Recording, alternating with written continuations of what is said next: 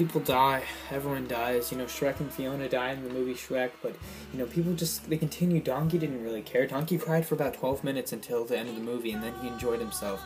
You know what else dies? Deodorant. Deodorant dies. Deodorant dies at less than 32 degrees Fahrenheit, which is just, it's just so sad because, you know, Celsius, I mean, sorry, I forgot.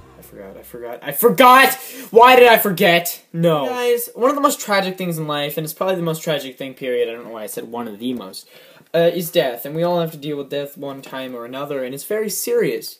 But this Alan Waite's motivational speaker recently, you know, a couple months ago, released a video that really, really touched me in a way that I've never been touched before. The video was about how we should accept death, and death is a part of life, and how important it is to have death, even though we can't really, you know, it's really hard for humans as an emotional, complex species to deal with that. So this video is going to be about what I want my family to do and how I want them to react after I die. So if they ever see this, hi, grandchildren or whatever, I mean, don't cry about this. I'm sorry. I know you're probably really sad.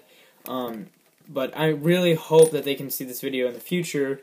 And I hope that YouTube is still a relevant part of our lives in the future. Probably won't be by the time I die in like 2112 or something. What if I die that exact year? How freaky would that be? Now I'm aiming for it. But anyway, let me continue. I really, really want my family to react in a calm way, but I know they're going to be sad, but I really want them to enjoy the parts and think about the memories that we shared together, and I don't really want them to reminisce on the past and think about the past, because that's, you know, that's what doesn't matter, and it matters that, you know, when someone's gone, they're permanently gone, and that's just, you know, that's just the way life is, and I know it's really tragic, and life may go on, but we all get sad sometimes.